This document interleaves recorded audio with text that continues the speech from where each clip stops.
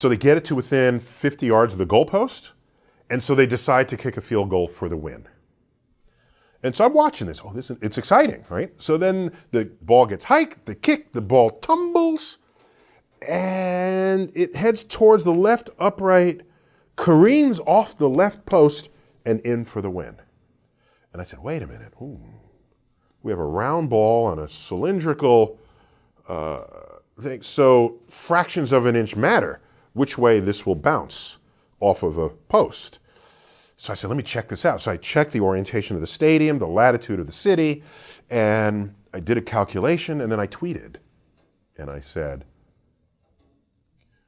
the winning field goal by the Cincinnati Bengals in overtime was likely enabled by a third of an inch drift to the right, enabled by Earth's rotation. And people say, oh my God, it's blown my mind. Oh, and the local news got it, everybody got it.